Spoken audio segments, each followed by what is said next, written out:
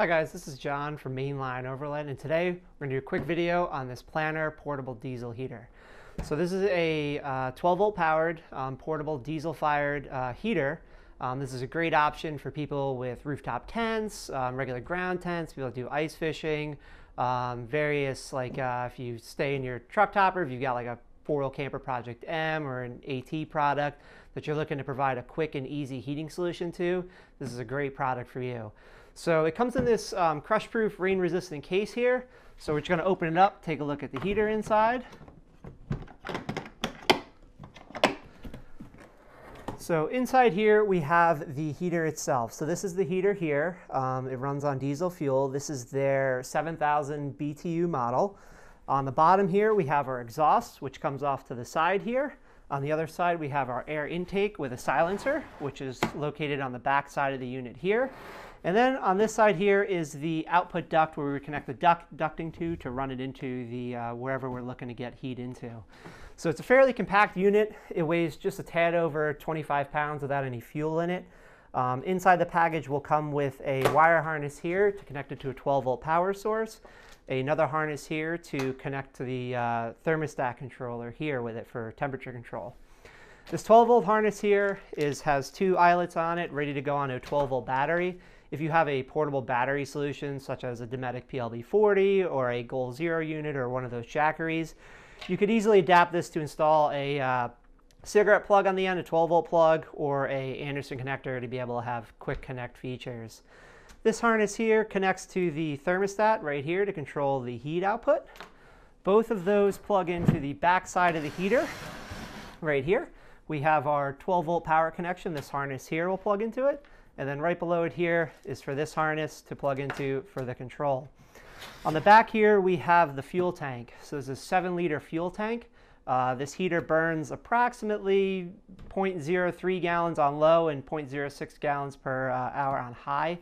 So you'll be able to use, consumption will be right around 2 liters for 24 hours. So pretty good capacity here. So those are just going to plug right into the back there and allow you to control the heater. So this is a very efficient heater both on fuel consumption and power consumption. So this is a great unit for somebody who's, again, looking to heat like a rooftop tent, a ground tent, ice fishing, things like that. To be able to provide a quick, portable, non-permanent installed heater. Diesel heaters produce a very dry heat, especially because it's pulling exterior air from the unit, not the interior air that's inside your tent or whatever you're trying to heat.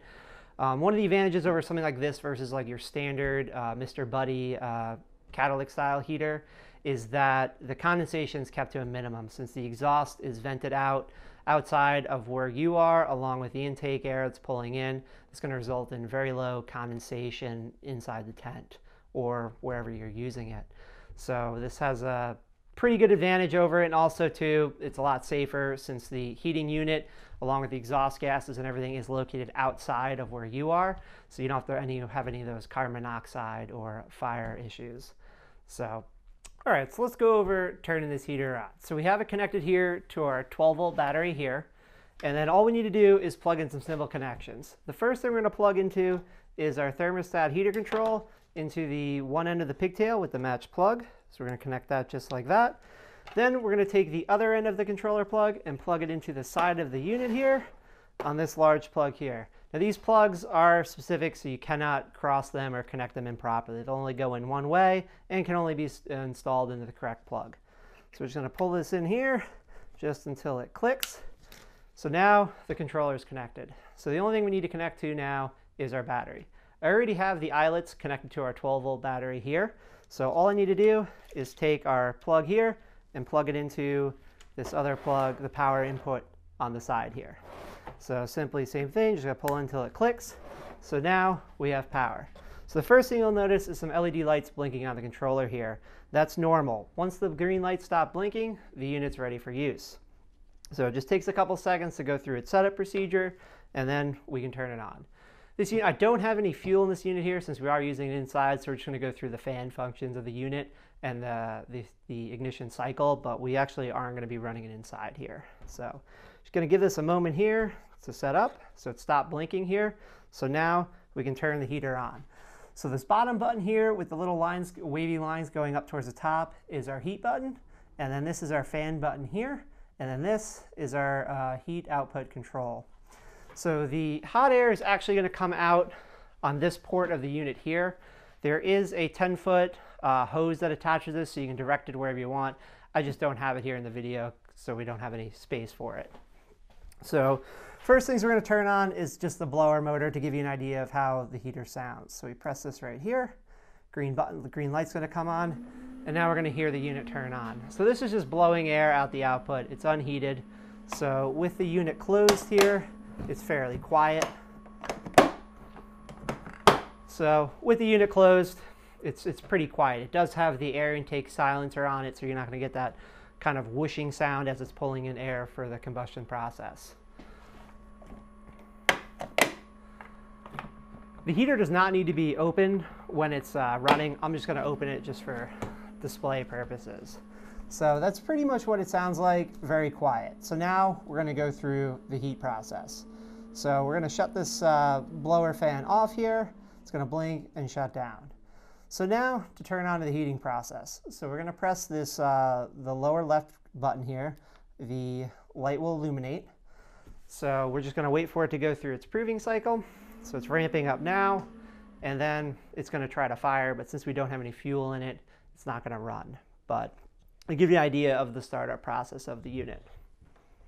So if on the controller here, this bottom light blinks twice in orange, that's referring to the unprimed fuel system.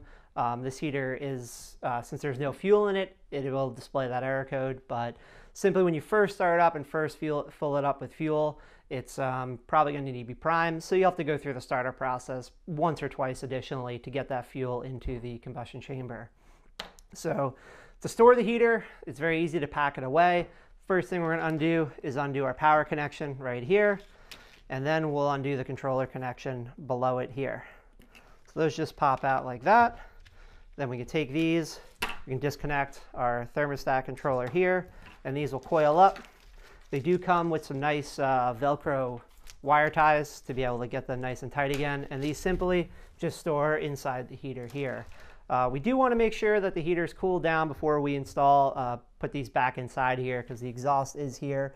Even though it is wrapped in a really nice heat-resistant wrap, we still want to just wait for it to give it to cool down to the touch before we place the items inside.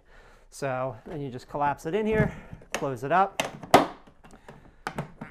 and it's ready to be moved to wherever you need it. So like I said, this heater is a great option for people with ground tents, rooftop tents, ice fishing huts, off-grid cabins, really anywhere that you need a good, reliable, dry heat source that's not going to consume a lot of fuel or power. So it's very portable, very robust case it's in, and really well designed with some good quality connections on it, good quality wire harnesses, and a controller.